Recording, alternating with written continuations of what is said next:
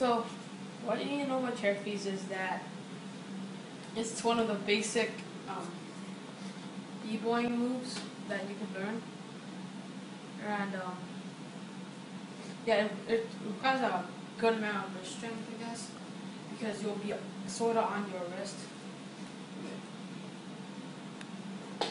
You'll be sort of on your wrist about like half of the time, I guess. So find out which arm you feel comfortable stalling on, or if you cricket, then that's your hand you'll be doing chair freeze with. Now, once you breathe in, you will feel a gap, dent like this.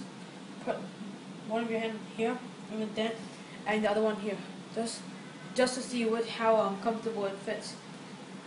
And after you find out which hand you and what's comfortable on, for me it's this hand, and you'll put your arm out, tip it sideways, like to the right. Yeah, to the right, and then you're gonna put it right there. Do not bend, just bend a little bit of your arm. Now do a little bit of this.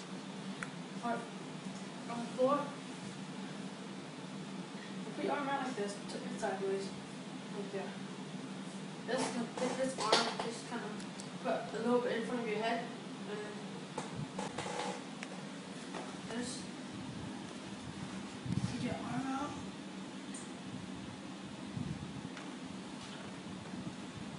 And then this is where you're going to need your wrist strength.